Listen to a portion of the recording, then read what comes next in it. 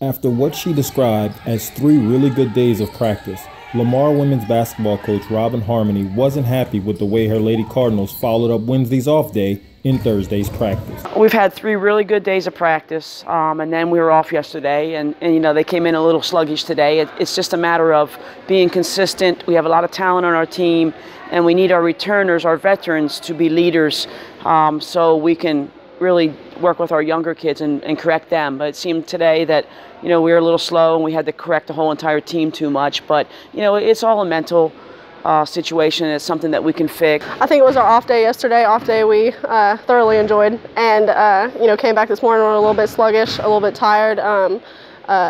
We had that day off, you know, kind of sets us back a little bit, but today was just kind of a setback for our leaders. We were trying to get the freshmen in, and we just didn't do our job today, but we'll come back tomorrow ready to do it. While disappointing to say the least, Harmony admits a not-so-good practice after an off day this time of year isn't uncommon. Well, I think it happens, you know, occasionally. Last year, I could count on my hand how many good practices we had in a month.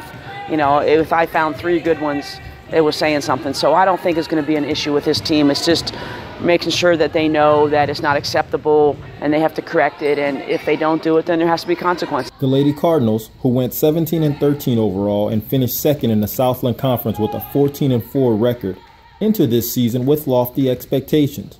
With the return of 3 starters in Jamisha Edwards, Bailey Odell, and Keandra Bowers, along with the additions of a talented freshman class, the Lady Cardinals are confident they have the necessary pieces in place to take the next step.